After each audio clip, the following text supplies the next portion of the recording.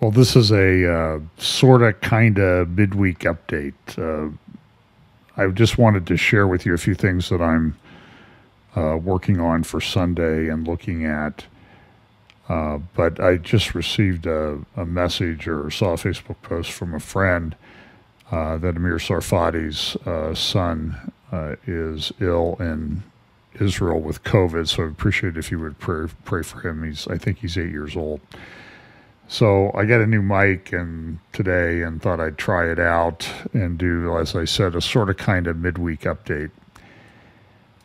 Just looking at a few things. This is not going to be comprehensive like I usually do on Sundays. It's just going to be looking at a few issues. There is a controversy that's developed over a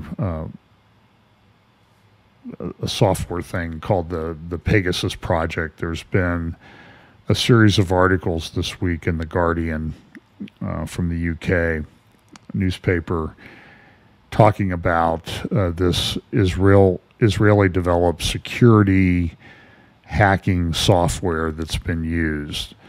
Now, according to the leaks from the project, there were about 50,000 governments have bought this software. They have to sign pretty strict agreements to use it. But now the report is coming out that there were about 50,000 phone numbers of world leaders and important people that showed up on this, that showed up on the list. And that a lot of these were autocratic or strong leader governments that were using the software to spy on people within their country or elsewhere. For example, Financial Times editor was among, there were 180 journalists that were identified by the spyware firm's clients. A number of other people. There's reports that the Saudis use this to hack into the phone and location data that came from Khashoggi. Mexico is said to have used it, Orban in Hungary. There are a lot of allegations now. Modi in India. So this is a big controversy, and it's sort of tying back in some ways to Israel. Here's an article the next day on Modi using it. This is considered pretty serious by a lot of different people. It's being used to tar Benjamin Netanyahu. There's some allegations that wherever Netanyahu went, this Pegasus Project software followed. Again, it's still early on in the exposure of this thing, and this is a newspaper. But I think they've done a pretty good idea of putting it together. Revelation came out the third day of articles in The Guardian that Macron and 13 world leaders were on the leaked data list.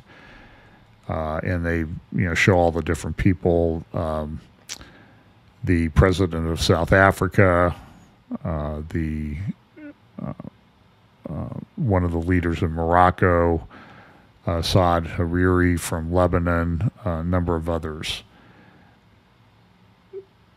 So, and then there's a lot of political fallout. It's not shaking out, and because of the COVID thing and some of the things that are going on in the world and the economy and supply chain problems, it's not yet getting a tremendous amount of press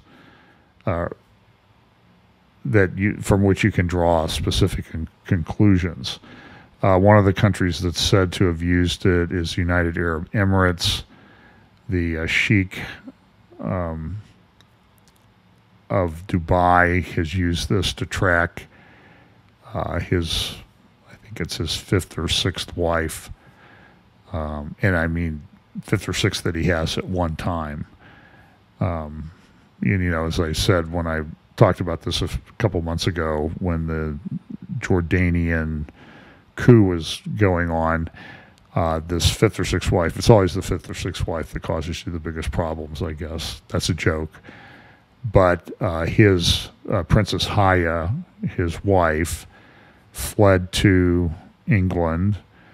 They've been going through a pretty nasty divorce, so there's allegations that the sheikh was using this software to spy on his wife, who happens to be the half-sister of King Abdullah of Jordan.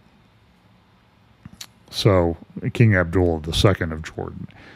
So this is tied into, in some respects, the UAE is tied into, at least in the Jordanian minds, the Jordanian royal family's mind, that Saudi Arabia and the United Arab Emirates might be going after Jordan. And the reason that they think Saudi Arabia is going after Jordan is because there's a secret agreement, or there was a secret agreement reached between Crown Prince Mohammed bin Salman and Benjamin Netanyahu that the Saudis would take over the control of the Temple Mount. That would give them the control of the three holiest sites in Islam.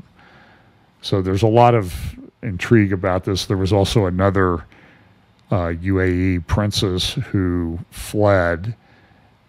She was on a yacht in the Indian Ocean, and Indian commandos from India came and pulled her off the boat and sent her back to Dubai. So there's very authoritarian regime. We think of Dubai as being this great freedom-loving place, but that's not necessarily the case. So I think you need to watch this. This is, again, the concern of the intrusiveness of tech. In this, Amazon came in and shut down all the accounts linked to Israel's NSO group, which has produced the spyware that's involved in these allegations.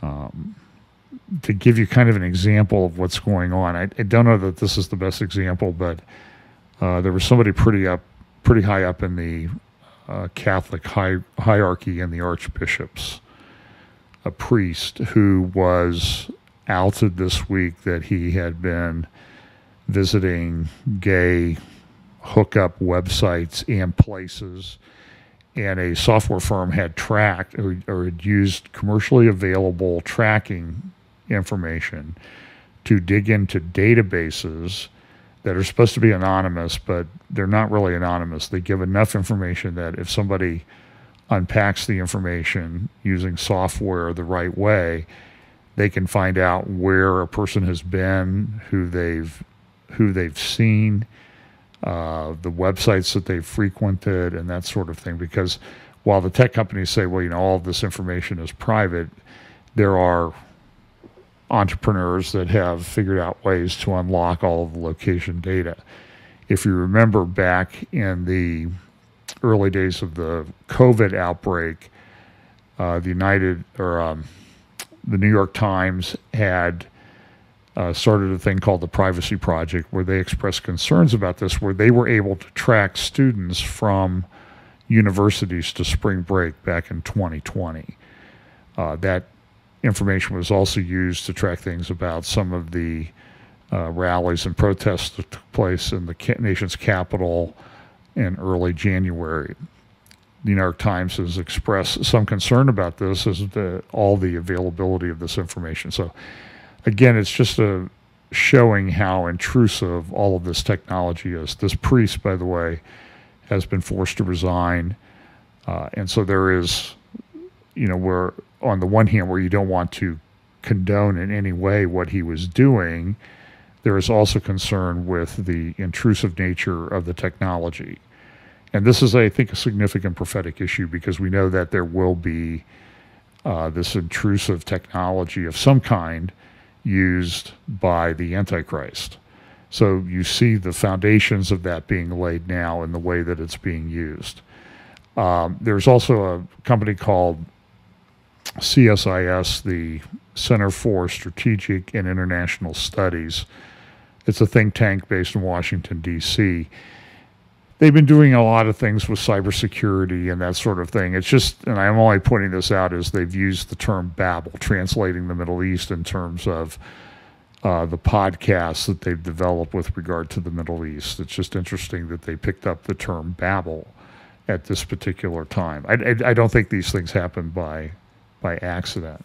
They do have a new series out on the development of quantum computing and how that will impact security. You can go to their website, csis.org, I believe is the website, and you can see their recent thing that they did on quantum computing. Very technical, but this, if quantum computing actually comes about, this will have huge privacy and security ramifications. Now, Sunday I talked a little bit about the Levant.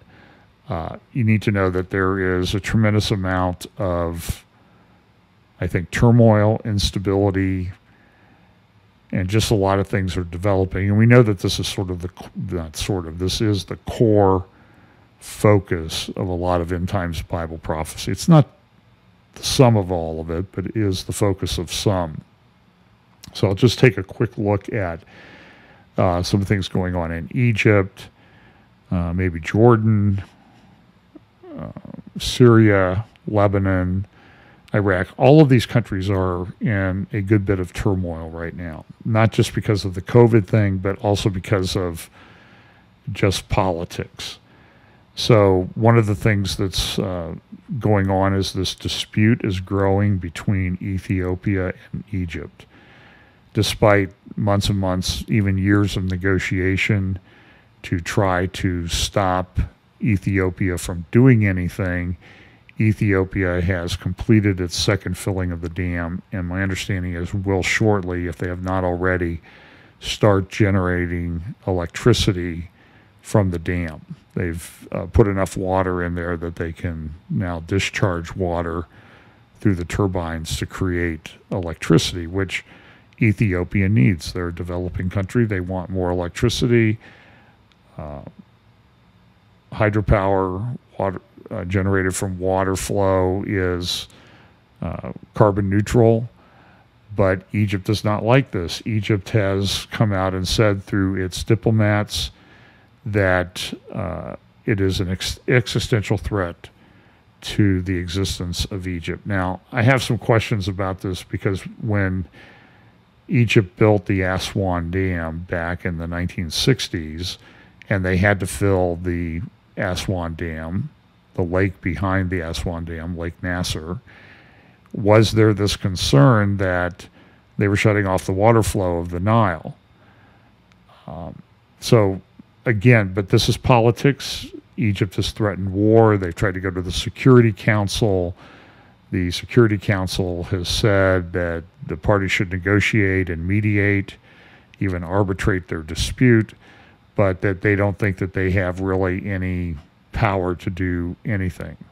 And here's what the foreign minister said: Egypt will defend its citizens with all means available if their livelihoods are threatened by GERD. Now, the other development that's come, now this is reported by Haaretz, which is a left-wing newspaper, but the article does make some sense that Egypt is now turning some of its anger over the situation towards Israel. The reason being that Israel and Egypt entered into a peace agreement 40-some years ago. Under the terms of that peace agreement, Israel was not supposed to give aid or comfort to people that might be the enemy of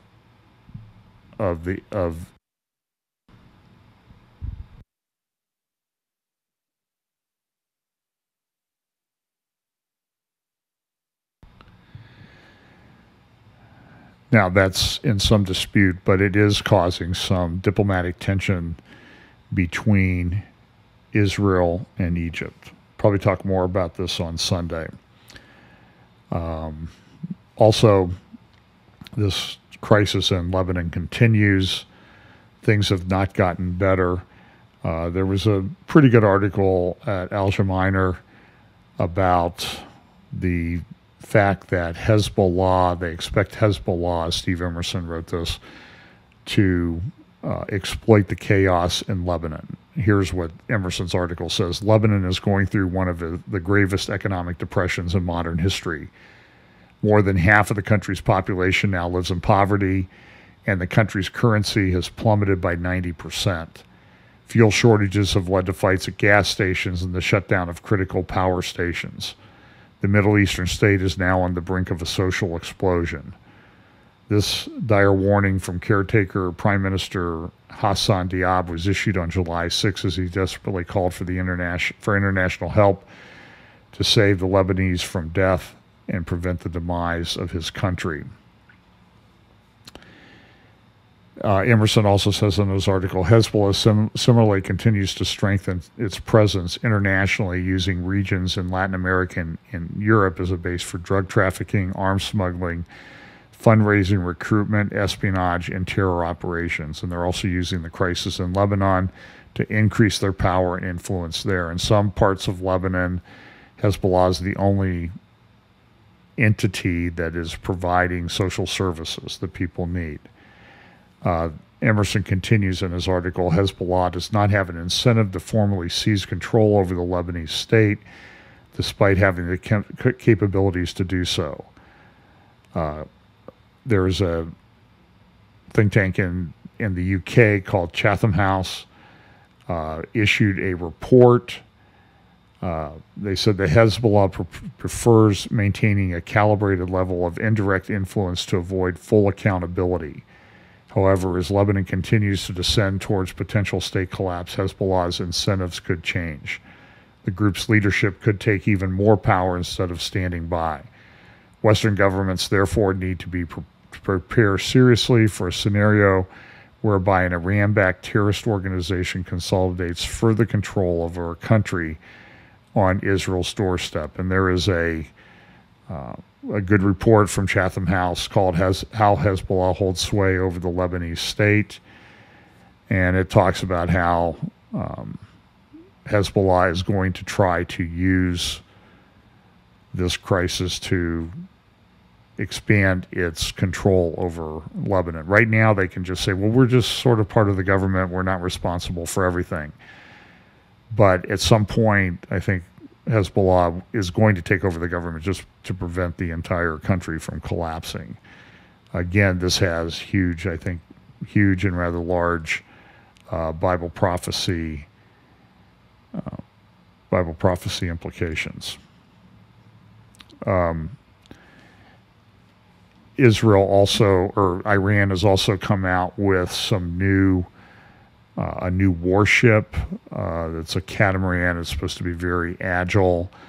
It's based on some very similar in design to North Korean and Norwegian ships. So this is something that showed up on the satellites. Some of the people that track these things have seen that the new warship is now actually being put into the ocean.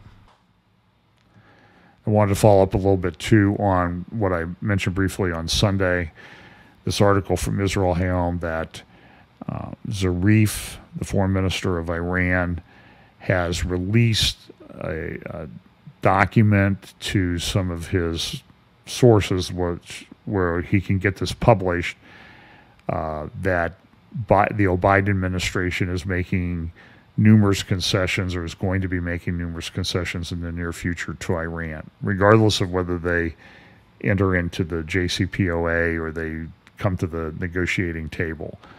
Now, it's possible that, as I mentioned Sunday, it's possible that this is just the typical way that the Iranians negotiate.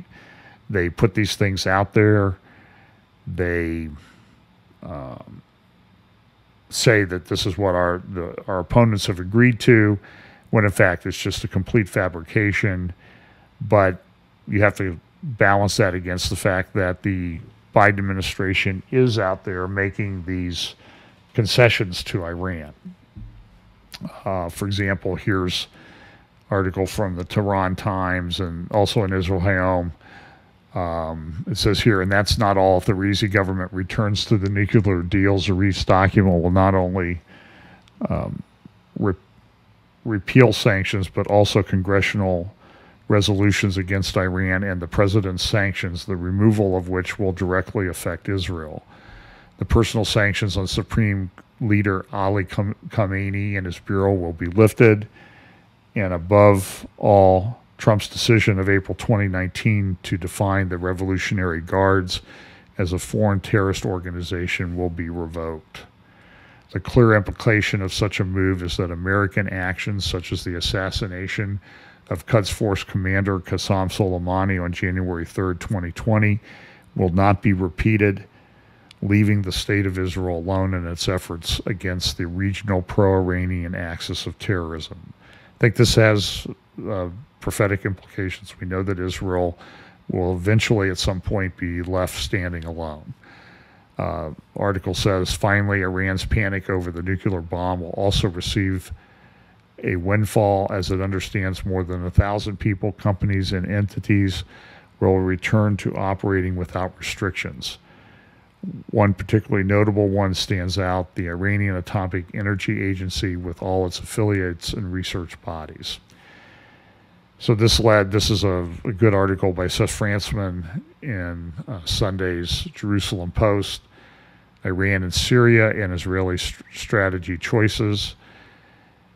Right now, they consider this, the IDF considers this sort of the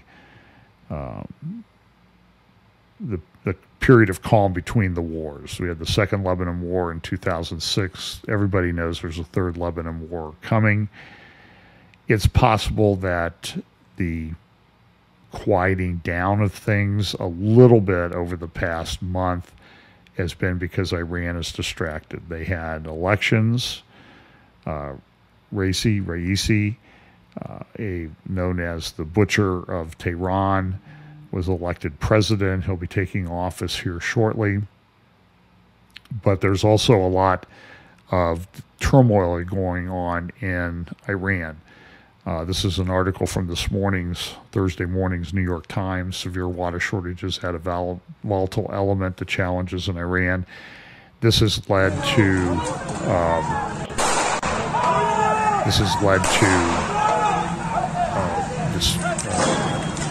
demonstrations, even riots across many cities in Iran, even in the oil-rich areas. People are just very distressed. Here's a picture of a young man who was shot and killed, shot in the head and back by the security forces in one of the cities where these protests are going in. So Iran has a lot of things going on. This is true in a lot of countries in the Middle East right now. You have Lebanon is in turmoil. Iran is in turmoil. Iraq is in turmoil. There appears to be developing turmoil in Afghanistan. There's economic issues going on in Turkey. And Iran has a lot of problems. So for a number of reasons, one is what I consider to be their demographic problem. They have a very low birth rate. So I think that some of the things that we see in Bible prophecy will happen sooner rather than later because Iran is maybe at its peak right now and it will start declining. So it knows it has to act. If it's going to act soon, it needs to do this. That's why it's pushing to get its nuclear program back on track. At the same time, we also have this problems in Syria. This is a couple weeks ago, Jonathan Spire, where he said this about Syria. The current direction of events points to the prospect of a kind of Lebanization or Iraqification, if that is a word of Syria. That is the emergence of a situation in which a weak government in name only exists and is accepted internationally. Beneath this flimsy structure, a powerful independent Iranian political military capacity will have freedom of action, control significant territory, and be able to use the nominal central government as a useful cloak for its activities. Security control on the ground in these areas is in the hands of the Iranians and their associated Arab militias. The forces of the Assad regime are able to operate only with Iranian permission. Alongside the military structures, Iran is seeking to entrench itself in the economic life of the area and to secure the loyalty of the population. Tehran controls significant oil facilities in this area. Most importantly, the T2 station, a vital pumping facility on the Kirkuk-Banyas pipeline, is in the hands of Iran. It has made some inroads into the tribal structures of Dar al-Zor, maintaining good relations with elements of the powerful Baggara tribe. Less successful efforts have even been made at promoting Shia Islam among the Sunni Arab population of the area. That's also sort of related to a significant development in Jordan, where Jordan has now opened tourism to Shia Islam tourists, Islamic tourists, to come into Jordan to go to some of the shrines there that are important to Shiites. This is not something that's happened recently. So because of that development, which some people think is a reaction to the belief that Saudi Arabia, the holder of the Sunni holy sites of Mecca and Medina, they're also holy to the Shiites, but the Sunni Saudi Arabians are in charge of Mecca and Medina. They're threatening to go after the Temple Mount. They seem to be making moves in that regard. Jordan doesn't want to lose its control of that holy site, even though it's questionable whether there was any Islamic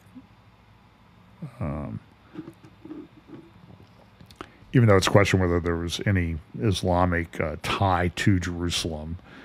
The Quran doesn't mention it. And there's some scholarly Sunni theologians, historians that question whether Jerusalem has any importance in Islam. Nevertheless, the Hashemite kingdom of Jordan does not want to lose what control it has over the Temple Mount in Jerusalem. And remember that the Saudis were the ones that kicked the Hashemites out of Saudi Arabia, where until the 1920s, the control of the Islamic holy sites of Mecca and Medina had been under the control of the Hashemite family, King Abdullah's ancestors, for hundreds of years. So it was a pretty significant thing that happened about 100 years ago when the Hashemites got kicked out and were given the kingdom of Jordan as a kind of consolation prize. So that factors into a lot of this. Now, I just want to make some brief comments. I'll talk more about this on Sunday. The Russia media, this is a good article at MEMRI, Middle East Media Research Institute, talking about the updated Russian national security strategy. In early July, Putin signed this document to update, for the first time in about 6 years, the Russian national security strategy. Pretty good article about what happened. And this is what the MEMRI article says. Paragraphs 84 to 93 of this update are devoted to the protection of traditional, spiritual, and moral values. As one commentator says, this is a grim innovation. It captures the turnabout that has taken place with Putinism since 2014. In the 2009 national security concept, such a description of spiritual threats would have been impossible. So you need to understand that there seems to be a spiritual component to what Putin is doing. You might remember probably about 8 or 9 years ago, the Investors Business Daily had this rather strange story. They were quoting a blog by a religious Arab, a Muslim, who had said, I believe the person was from the Middle East. I'd have to go back and check. I did talk about it, that Putin, as he was getting ready to invade Crimea, had taken a icon, what was the original icon was lost, but the icon that they still venerated called Our Lady of Kazan, Black Madonna icon of the Russian Orthodox Church, and put it on a plane and flew it around the area that they were going to invade.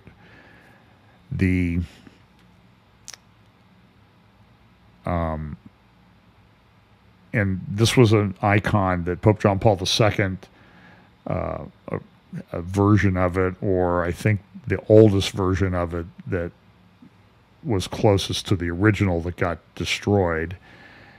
Pope John Paul II had that icon in his private chapel, and he would pray to that icon of Mary, this Black Madonna, every day. When Putin went to the Vatican, while Pope John Paul II was still alive, they had a meeting, and at the meeting, this icon was set on a table right between the Pope and Pope John Paul II. And the icon that Pope John Paul II had was later returned. He wanted to return it to Russia himself. But there was just this kind of very strange article in Investors Business Daily, of all place, about Putin using this icon. If you look at it historically, you know that this icon was used to lead Russian troops into battle. I think it was used, the original of the icon, led the Russian troops into the battle against Napoleon at Waterloo. So it's venerated in the Russian Orthodox Church, and Putin has sort of incorporated some of that Russian Orthodox religion and spirituality into his nationalism. Now, there's an article by a guy named Alexander Dugin, and I'm trying to remember, Al Mayadeen, published that yesterday, Russian return to the Middle East. So I'm going to read a little bit of this article. Here, by the way, this is the icon that Putin, this Black Madonna that is venerated in Russia, and it's kept in I believe it's in a chapel now in the Kremlin. But Russian return to the Middle East, Alexander Dugin. Now, Alexander Dugin is kind of people kind of compare him or call him a modern-day Rasputin. He has kind of a spiritual side to him. He's big on Eurasian geopolitical analysis and thought and planning. About 4 or 5 years ago, Foreign Affairs did a big article on him called Putin's Brain. So he's had a lot of influence over Putin, but he wrote this article, Russian Return to the Middle East. Essentially, he says, look, Russia gave up the communism. It's now nationalism and a liberal form of capitalism. But a lot of what Russia is doing as it's moving into the Middle East, returning to the Middle East and Syria and elsewhere, has a huge, not so much an ideological component to it, but a economic component to it. I think you can see in Ezekiel 38, assuming that Russia is one of the players there, that there seems to be a very strong economic component. So I'm only passing this along because I think it's showing how some of the pieces are falling into place. Dugin's article concludes with this: no matter what is the reason for the rejection of the West by the Muslim population in the Middle East, religious, economic, national, or others, Russia is essentially in the Middle East to secure multipolarity, not insisting on what it should come in exchange for liberalism. This realism and this flexibility open totally new historical opportunities to Russian-Arab friendship. Again, focusing on the religious component. Now, CSIS, the Center for Strategic and International Studies, also released a report this week called Russia's Corporate Soldiers. And so what you see in this, I think, well-done piece, looking at the different places that Russia is trying to exert influence throughout the world, particularly in the Middle East, is that they are using these private contractors, private militias to do their bidding. It's very similar to the way the Iranians go in and operate. It shows the different areas that in which Russia is trying to exert influence. You have Syria, Iraq, Afghanistan, Azerbaijan, Libya, Sudan. And these are, I think this is prophetically significant. For example, here is, we know that Russia has been involved in Syria for quite some time, exerting a tremendous amount of influence in Syria. They've also been involved in Libya, which, if you look at the way the coalition forms in Ezekiel 38, 39, Libya is part of that. Another part of that is Sudan, and there's been a push by Russia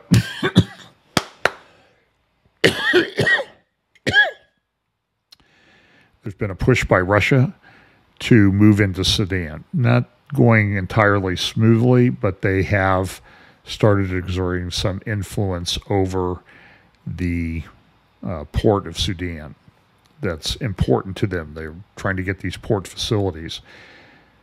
This, again, I think has potentially prophetic implications. It's a piece of the puzzle that's coming together. Russia this week also did a test launch of its Zircon missile. As this newspaper report says, that this has the ability to completely change warfare rules in the world. Now, the Zircon missile was originally brought to fore about back in 2018 and 2019. Putin started talking about it. You see, here's the commander of the Russian military at this. And so this missile that they've developed can fly at up to Mach 9 times the speed of sound. So what would that be? Over 6,000 miles per hour.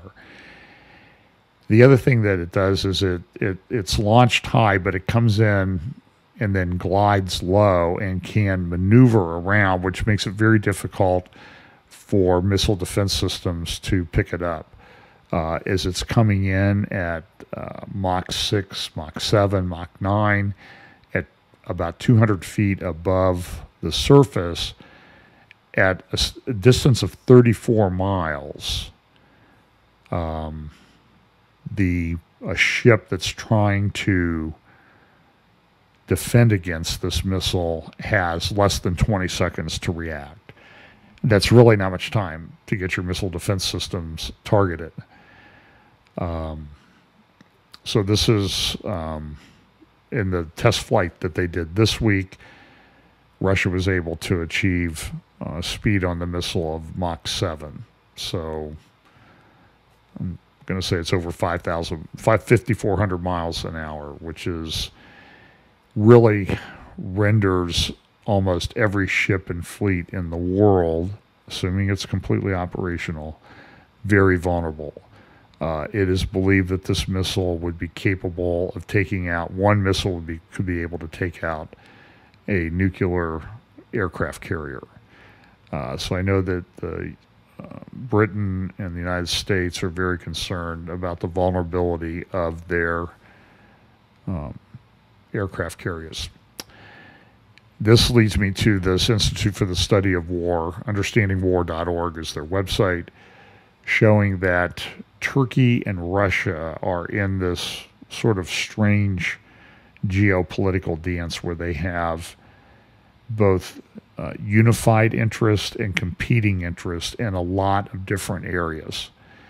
One of them is in Libya.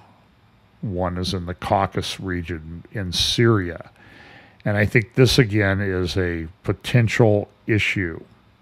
Here's what the key takeaway of the article, Russian-Turkey Competition as of July 2021, from the Institute for the Study of War. Key takeaway: the Russo-Turkish relationship has become a defining driver of conflict in a vast region from North Africa to Central Asia.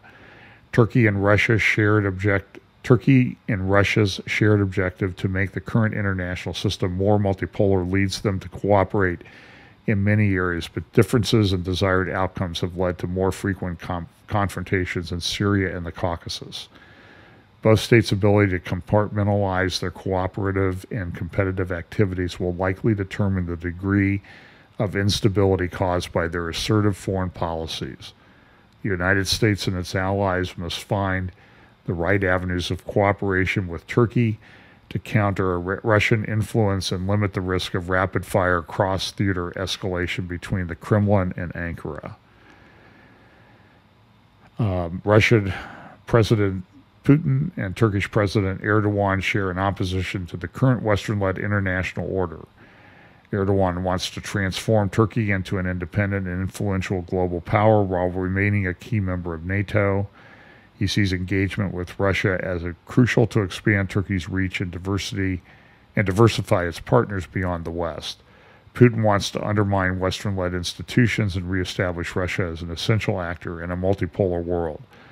Putin sees Turkey's goal of strategic independence as instrumental to exacerbating policy divisions in the West and undermining NATO. So this is a thing that needs to be looked at in more detail, this sort of dance geopolitical dance that's going on between Russia and Turkey. And we'll talk a little bit more about it. I think the what I always call the stand republics of Central Asia, which are Islamic and Turkic in their orientation language, or religious orientation and language.